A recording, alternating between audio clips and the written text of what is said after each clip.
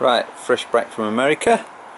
One of the reasons for going was to bring a suitcase of parts for the Jag. So this is where we're going next. Let's have a look in here. I don't know if any of you guess what that is yet. Let's say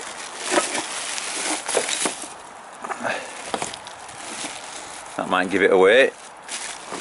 These definitely will.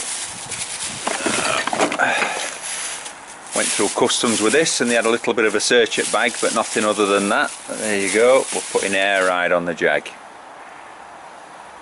Well, this is going to be very interesting. All the valves, all the kits, everything ordered through eBay, dropped off at somebody's house, and then I picked it up, air tank, put it in a case, brought it home. For the whole kit and caboodle, including all the pumps, airbags, valves, mounting kits, the whole lot, everything, airlines, valves, relays, more connector kits,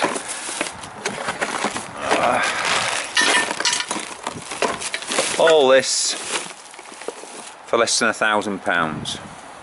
Shipping was going to be £400, so what I did, I waited while I went over there for a holiday, and it cost me an extra $100 to pack this extra bag, which is nothing. It's 75 quid. So for, I mean, if you include that in the price, it still doesn't make it over £1,000. So that's how much it costs you to get all this kit over here. A lot cheaper than the ones that you see quoted on the internet that are already over here.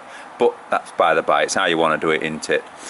This is going to be going on the car this summer.